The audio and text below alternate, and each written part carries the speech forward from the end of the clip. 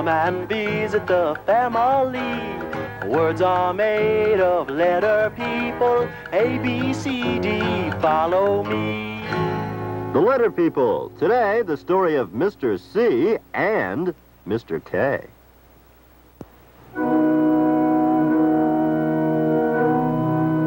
It's a dark, gloomy day in Letter People land. Mr. C, whose sound is the same sound that starts cotton candy, is upset. Because Mr. K's sound is the same sound that starts kicking. When we last left the Letter People, an angry Mr. C was leaving. Let me go, Mr. T. I told you I'm leaving Letter People land. As long as Mr. K is around, you don't need me. Oh, stop being so stubborn. We need all of the Letter People. Hi, I'm back. How's everything? Terrible, Mr. K, just terrible. Mr. Z says he's leaving Letter People land. You bet I am. And you should know why, Mr. K. You've taken my sound, the same sound that starts cotton candy. Impossible. I already have my own sound, the same sound that starts kicking. Why would I want your cotton candy sound? I don't know why, but you've got it. Listen, cotton candy, kicking. Cotton candy, kicking.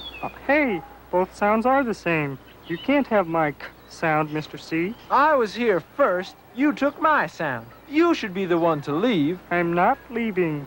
Then they should take away your sound, since it's mine anyway. You can't do that. Everyone in Letter People land has his or her own sound. I'd have to leave. Good. Now, hold on. No one's leaving. You're both going to Miss I's place and talk this over. We'll get this settled once and for all. Never a day without problems. Today it's C and K. Who's gonna know which one of us is starting a word? Cotton candy and kicking both have a k sound. One of us has to go, and I think it should be you. You can't tell me to leave. You're not in charge here. Hysterical ham hocks.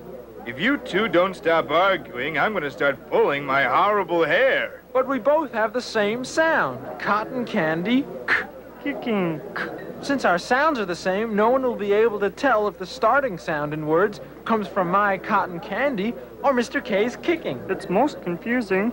We don't know which vowel to stand next to.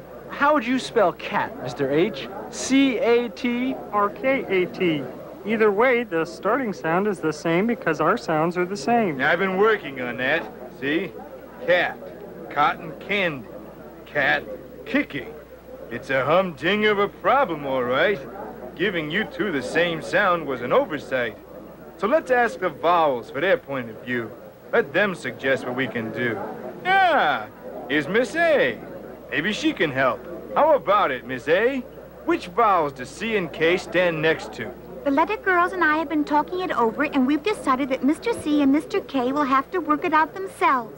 We really don't care who starts the word. Oh, great. Just how are we supposed to do that? We can't agree on anything. We thought of that, too.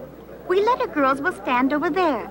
Once you two have decided which vowel you want to stand next to at the start of a word, put your name in front of that letter girl. Sounds fair to me. But once you've decided which vowel you want to stand next to, you can't change your mind. Agreed? Agreed. Agreed. All right. You two go over there and decide. To help you think, Miss I has a surprise for you. Right you are, Miss A. Really, really big surprise on our really big stage. Direct from his latest appearance in beautiful downtown Letter People land, here he is, and let's hear a really big round of applause for the perfectly pink strawberry ice cream soda. That should get you started thinking. We'll be over there in the order we arrived. I'll be first, then Miss E, I, O, and you. And I have to hustle over to the hot dog stand. See you later. Wow, this is really a big ice cream soda, Mr. C. Good, too. Why don't we wait till it's gone before we put our names next to the letter girls? All right, Mr. K. We won't decide till the soda is gone. Now, which vowels would I like to stand next to? I want to get a head start on Mr. K. Maybe I can get him to turn away. Then while he isn't looking, I'll put my name in front of Miss A. Hey, Mr. K, what's that behind you? What? Who? Where? Huh? Now I have my name next to Miss A. So in front of A, C must always stay. Everyone, please remember that. C makes the k sound in words such as cat. That's not fair. We haven't finished drinking the soda yet. Well, I'll fix you. Because you wouldn't wait for me, I'll put my name next to 2 vowels, not 1, Mr. C. No matter what you say, E and I will always be with K. Everyone now will have to agree that K has the K sound in kiss and in key. Ooh, I'm upset as can be. You'll never get the best of me. Since you, Mr. K, did not care to share, now I, too, will be unfair. Near O and U I'll place my name, and that ends our little game. Oh dear, I didn't get my wish. Now, isn't this a fine kettle of fish? Mr. C will make words with vowels A, O, and U, leaving me, poor K, next to only 2, E and I. I think I'm going to cry. What's wrong with those two? Still squabbling about their sounds? Poor Mr. K is upset because Mr. C gets to stand next to 3 vowels, A, O, and U, while all K stands next to is E and I. Please do something, Miss A. We can't have Mr. K sobbing all day. Perhaps I can get them to play a little game. Mr. C, Mr. K, see if you know which one of you starts these words. Here's the first one. Aha, that's a cap. And I start the word because I stand next to Miss A. Cap. C-A-P. Right you are, Mr. C, but the next one isn't so easy. It looks like a little barrel, doesn't it? It's a keg, and I start the word with my K sound because I stand next to Ms. E. Keg. K-E-G. You're right, too. Okay, here's number 3. Corn on the cob. Cob. I start the word with my K sound because I stand next to Miss O. Cob. C-O-B. Very, very good. But watch out for this one, it's tricky. That's a baby goat. Goat. Goat. I don't hear my K sound. Think, Mr. K. What do you call a baby goat? A kid.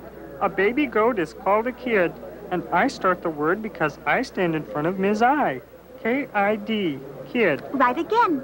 Here's the last one. Cup. C-U-P. I start the word because I stand next to Miss U. Sounds to me like your problems are over. What about squishing? Squishing? What about it? Well, I'll squish my sound with Mr. C, but I'm not getting in any squish box with Mr. K. We'll be so close together, he'll kick me in the shins. By golly, Miss A, I think he's right. I'm so used to kicking, sometimes I forget to stop. I can't be in a squish because I never, ever kick a person. Sure you can be in a squish, Mr. K. Let's go out back. We have some clue boxes set up. I don't see how this is going to work, Ms. A.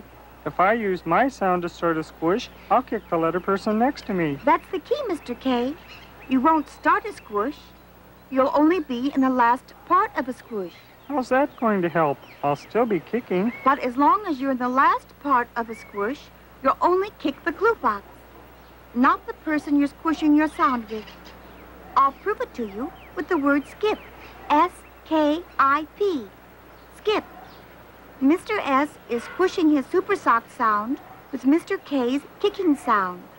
So you two get in the starting squish box. Miss I goes in the catching clue box because the catching sound is the same sound that starts itchy itch. And Mr. P and his pointy patches go in the ending clue box. S-K-I-P. Now, make your sounds catch. Skip. See, Mr. S? Mr. K is kicking the clue box, not you. Skip. Fantastic. As long as you're in the last part of a squish, Mr. K, your troubles are over. Even if I'm squishing my sound at the end of a word? Well, let's see. Let's make the word milk. Sound it out, Mr. K. Milk. The starting sound I hear is the same sound that starts munching mouth. So Mr. M goes in the starting clue box. Milk. Itchy itch is the catching sound I hear. Ms. I goes in the catching clue box. Milk. I hear an ending squish. Milk. Mr. L is squishing his lemon lollipop sound with my kicking sound. So we go in the ending squish box. Very good, Mr. K. Milk. You're the last part of the squish. Milk. And you're kicking the clue box, not Mr. L. Milk. That should solve your problem, Mr. K. As long as you're the last part of a squish, you'll never kick another letter person. That takes care of him, but what about me? I suppose I don't get the squish? You won't have any problem in a squish, Mr. C. When we hear the k sound at the start of a squish, we know that it can't be Mr. K because he would kick someone. So it has to be you, Mr. C. I can use my k sound to start a squish? Maybe we'd better make a word, Ms. A, just to be sure. All right, pick a word. Clap. K, cotton candy. Clap starts with a squish. Are you sure? I'll sound it out. Clap. I hear my sound, the same sound that starts cotton candy, squishing with Mr. L's sound, the same sound that starts lemon lollipops. So I get in the starting squish box with Mr. L. But are you sure it's you and not Mr. K? Clap. The k sound starts the squish. So it's me, all right. Mr. K doesn't start a squish because he'd kick the person next to him. That's right. Mr. C uses the k sound at the start of a squish. Now, who goes in the catching clue box? Clap. Why, you do, Ms. A, because the catching sound is the same sound that starts at you. And Mr. P goes in the ending clue box, because the ending sound is the same sound that starts pointy patches. Let's see if I'm right. Clap. Sounds to me as if you're right, Mr. C. Clap. I am right. Now, both of you should be satisfied. Mr. C makes the k sound when it starts a squish, and Mr. K can make the k sound in the last part of a squish. Each of you knows which vowels to stand next to. C with A, O, and U, and K with E and I. Phew. All that squishing makes me thirsty. Let's go get a soda. I think that's more than fair, Ms. A. Well, I don't. Mr. K, I don't care how much you cry. I still want to stand in front of all the vowels, including E and I. But you can't do that. We've already agreed which vowels we'll stand with. Oh, I'm getting out of here. You take over, Mr. H. Now what's wrong? We've agreed that I'll make the k sound next to E and I, and Mr. C will make the k sound next to A, O, and U. But he's being greedy. He wants to stand next to all the vowels. That isn't right. I agree. Mr. C, only Mr. K gets to make the k sound in front of E and I. Don't be so greedy. I can't stand any more of this squabbling. I have a secret mission to attend to. Wait a minute. Here's an idea. When I stand in front of E and I, why couldn't I borrow a sound from Mr. S? I think that's only fair since my name, C, goes with Mr. S's sound, Super Socks. C, Super Socks. How about it, Mr. S? May I borrow your sound? Oh, all right. Anything to get going. If K can keep his sound, I will agree to let C have a sound from me. I guess C has a proper claim. My sound goes exactly with his name.